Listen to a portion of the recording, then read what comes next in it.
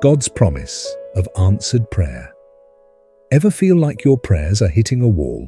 It's frustrating and disheartening when life's struggles seem endless and your cries for help seem unheard.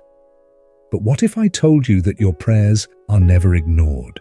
Imagine this. Every night you pray for relief from stress, hoping for a breakthrough, yet nothing changes. You start to wonder, does God hear me? Does He care? 1 John 5:14-15. And this is the confidence that we have in Him, that if we ask anything according to His will, He heareth us. And if we know that He hear us, whatsoever we ask, we know that we have the petitions that we desired of Him. This verse assures us that God hears us if we ask anything according to His will. John wrote this to encourage early Christians who were struggling and doubting. Knowing that God listens can give us peace, but understanding His answers is key. Let's explore the verse more. This is the confidence we have in Him.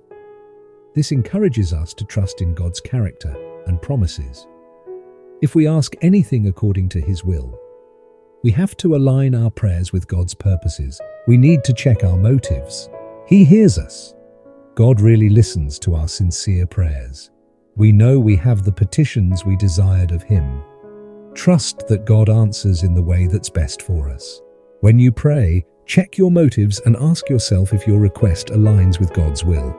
God answers in 3 ways. Yes, immediate fulfillment.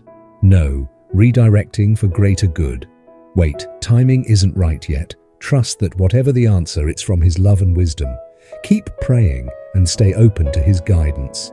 Understanding that God's answers, whether yes, no, or wait, are for our ultimate good helps us trust in His wisdom and love. How can you trust God's timing and will in your prayers even when the answer isn't what you hoped for? With that, let us come to the Lord in prayer.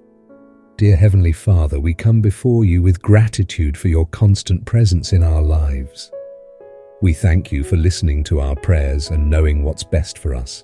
Forgive us when we doubt your plans and struggle with patience. Help us to trust your answers, whether they are yes, no, or wait. Give us the wisdom to seek your will in all we ask. In Jesus' name we pray. Amen. If you reached this part, thank you for reflecting with us today. This June, join us as we explore God's promises. Share with us your experiences in the comments below, and let's encourage each other to grow in God's love through Jesus Christ. If you have any other comments or insights, share with us. God bless.